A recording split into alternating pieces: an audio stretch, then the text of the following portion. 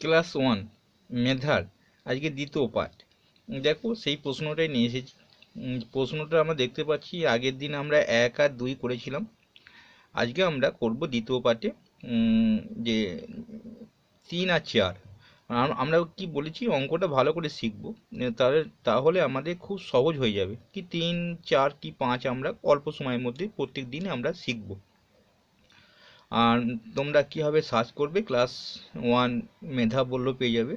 চলো আমরা দেখি কতগুলি ডিমে 1 ডজন ডিম হয়।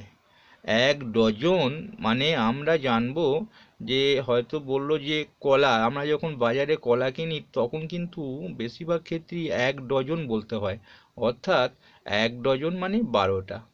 আরও কিছু আমরা জেনে নেব, এক গন্ডা সমান 4টে, আমরা এইভাবে মানে জেনে নেব। তাহলে 1 ডজন সমান উত্তরটা হবে এটা 12টা।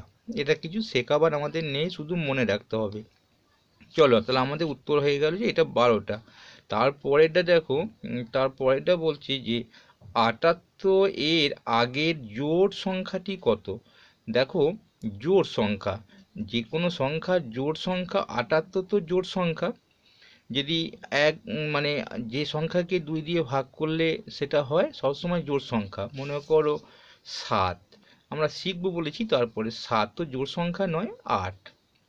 তা 8-এর জোড় সংখ্যার আগেরটা কত না, আগেরটা তাহলে আমরা যদি 1 বিয়োগ করি তাহলে 7কে 2 দিয়ে ভাগ করে দেখে নেবো যে ভাগ করা হচ্ছে না, বিজোড় সংখ্যা। তাহলে বিজোড় সংখ্যাকে 1 দিয়ে বিয়োগ করব আমরা, আবার পরে বিয়োগ করলে কি হবে 6কে তখন 2 দিয়ে ভাগ করব, 2 দিয়ে ভাগ করলে যেটাই মিলে যাবে সেটা হচ্ছে জোড়।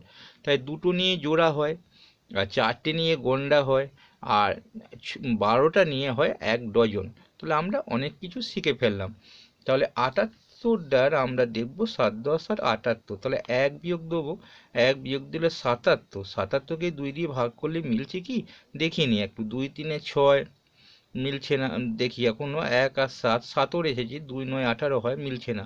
তাহলে 77 থেকে আবার 1 বিয়োগ দেবো, তাহলে দেখা যাচ্ছে কত না 7 10 6 76, 76কে 2 দিয়ে ভাগ করি, 2 7 2 3 6 আর 16 হলো, 2 8 16, তাহলে মিলে যাচ্ছে, তাহলে 76 হবে উত্তরটা হবে। আগে জোড় সংখ্যা হচ্ছে 76। তাহলে আমরা উত্তরগুলো সব কিন্তু আস্তে আস্তে শিখে ফেলছি। আর একটা করে নিই, খুব তাড়াতাড়ির মধ্যে হয়ে গেল আগেরটা, যে 64 কয়টি 8-এর সমষ্টি, মানে 8-এর যোগফল, এর মধ্যে কটা 8 লুকিয়ে আছে, অর্থাৎ 64-র মধ্যে 8 কটা লুকিয়ে আছে। একটু ছোট করে ভাবি, মনে করো 8-এর মধ্যে 2 কটা লুকিয়ে আছে। এটা কিন্তু ভাবতে গেলে কী করতে হবে, স্যার আমরা বলে ফেললাম 8-এর মধ্যে, বলতে পারছি না, ঠিক আছে 4-এর মধ্যে কটা 2 আছে, স্যার 2 2 4 দুটো আছে, কি করে পেলাম না, এটাকে এটা দিয়ে ভাগ করলাম। তার মানে 8-এর মধ্যে এটা দিয়ে ভাগ করলে আমরা 4টে 2 লুকিয়ে আছে, তার মানে এটাকে ভাগ করতে হবে এটা দিয়ে, তাহলেই কিন্তু পেয়ে যাব। তাহলে আমরা উত্তরটা কীভাবে বার করব, 64। 64-র মধ্যে কটা 8 আছে। কম্পিউটারে কি করে গো, কম্পিউটার কিন্তু গুণ করতে জানে না, জানো তো, ক্যালকুলেটার গুণ করতে জানে না। মনে করো 8 8 8 8 যোগ করে নিল, দিয়ে 64 হলো, তা কটা 8 যোগ করলো, ভাগ করলেই পেয়ে যাব।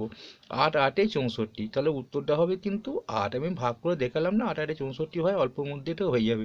তার মানে কটা সমষ্টি, কটা, তার কম্পিউটার কি করে 8টা 8কে যোগ করে নেয় সঙ্গে সঙ্গে, দিয়ে কিন্তু বলে দেয় 64 হলো। বা ক্যালকুলেটর কিন্তু সেইভাবেই করে, ওরা কিন্তু গুণ বা ভাগ করতে জানে না, ভাগের সময় ওরা বিয়োগ করে, আর গুণের সময় ওরা যোগ করে নেয়, ততগুলো যোগ করে নেয়, যতগুলো 24কে মনে করো আমি 24 দিয়ে গুণ করবো, তো সঙ্গে সঙ্গে ওটা 24কে 24 দিয়ে ভেতরটা এমনই সিস্টেম করা আছে, যোগ হয়ে যায়, গুণ হয় না, ওরা গুণ বোঝে না, ওরা যোগ বিয়োগটাই বোঝে।